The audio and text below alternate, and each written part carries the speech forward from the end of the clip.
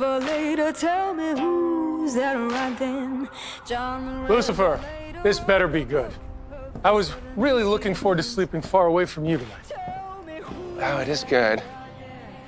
I finally got you figured out. Really? Yes. You're terrified of letting someone get close to you because you know they'll eventually leave you. You'll outlive them. You want to die because you don't want to be alone anymore. Yeah, well, duh.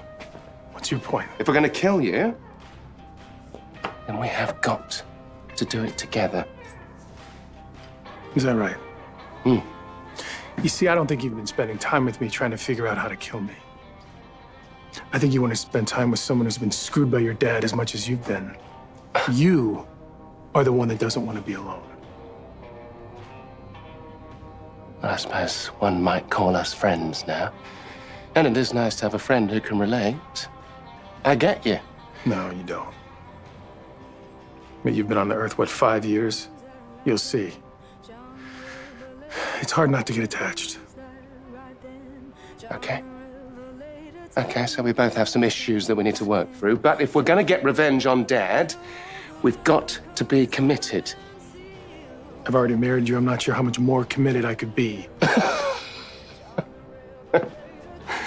True. True, but there are so many things that we never got to try.